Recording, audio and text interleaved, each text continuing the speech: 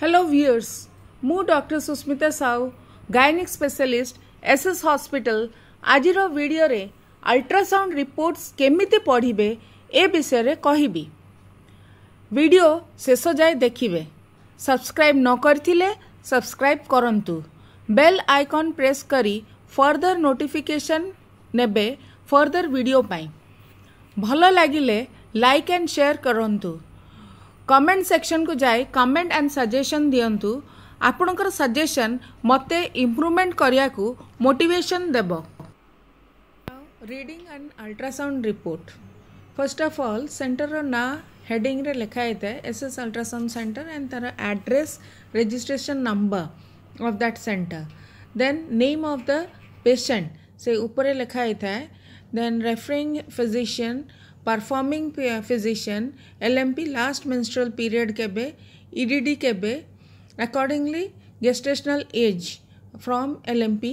Then जहाँ measurement करछो बायपैराटल diameter BPD हेडलॉक्स method रे, HC head circumference हेडलॉक्स method रे, एब्डोमिनल सर्कमफ्रेंस हेडलॉक्स मेथड रे।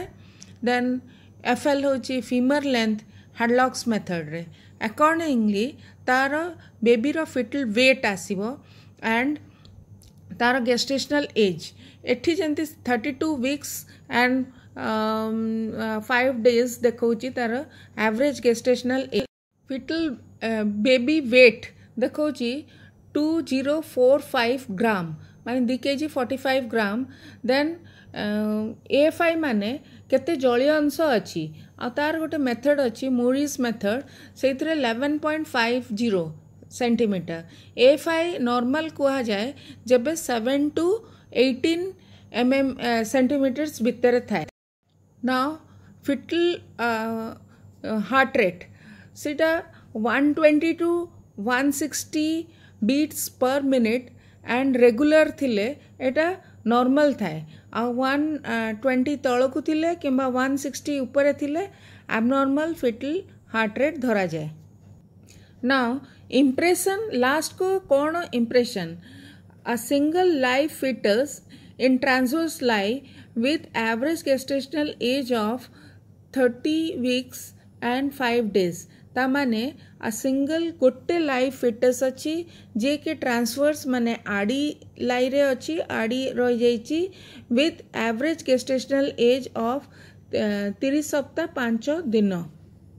Now next report is a single live fetus in cephalic presentation with average gestational age of 34 weeks 6 days।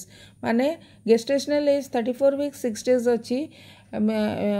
Effective foetal wait होची 2 kg 391 ग्राम और foetal heart rate होची 136। Next report होची a single live fetus with average weight of 16 weeks 4 days with unstable lie jar लाइटा किसी stable नहीं।